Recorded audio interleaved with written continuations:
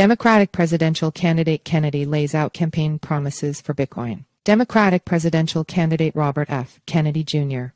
made campaign promises on Friday advocating for Bitcoin users, adding that he plans to accept campaign donations in Bitcoin. As president, I will make sure that your right to hold and use Bitcoin is inviolable, Kennedy said at the Bitcoin 2023 conference in Miami.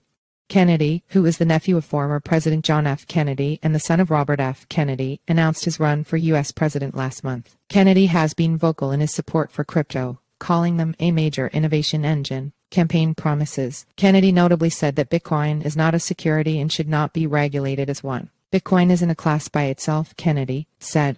U.S. Securities and Exchange Commission Chair Gary Gensler confirmed that everything other than Bitcoin would be considered a security in an interview with The Intelligencer in February. Kennedy also said he would ensure that the U.S. remains the global hub of Bitcoin and other cryptocurrencies. I will reverse the government's growing hostility toward this industry and keep innovation at home, Kennedy said. Kennedy also said he would carefully consider whether people like Ross Ulbricht were prosecuted for actual crimes or as a means to crack down on crypto. If they had been unjustly made an example, I will consider pardoning them, Kennedy said. Ulbricht, who was the creator and main operator of the darknet marketplace Silk Road, was handed a double life sentence in 2015.